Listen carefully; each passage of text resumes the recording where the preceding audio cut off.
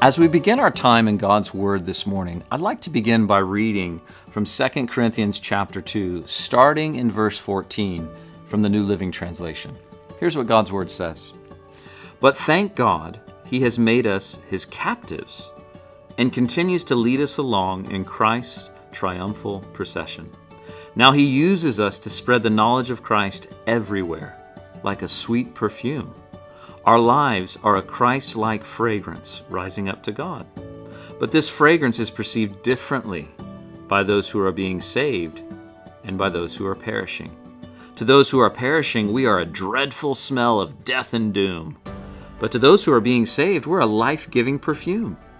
And who is adequate for such a task as this? You see, we are not like the many hucksters who preach for personal profit. We preach the Word of God with sincerity and with Christ's authority, knowing that God is watching us. You know what I find so interesting about this passage that Paul is writing to the church in Corinth? That our lifestyles, they exude an aroma. And that aroma, to those that love God and are following God, it's encouraging. It's that which causes other followers of Christ to go, wow, I want to smell like Jesus too. But for those that are dying, those that are living for the flesh, those who are deceived, those who are not following the Lord, he says, you know, your lifestyle, it's like death and doom. You remind them of what they're missing out on in Christ. But I want to encourage you today, no matter whom you're around, those who are dying or those who are living, may your lifestyle be a fragrance of Christ. I think that's really a choice today.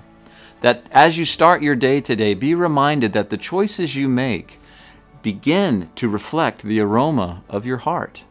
So today, choose to follow Jesus in the way that you treat people, in the way that you speak to people, in the way that you forgive, even in the way that you assume the best and not the worst in those who God has placed in your life.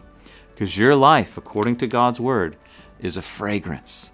And I pray today that you smell great.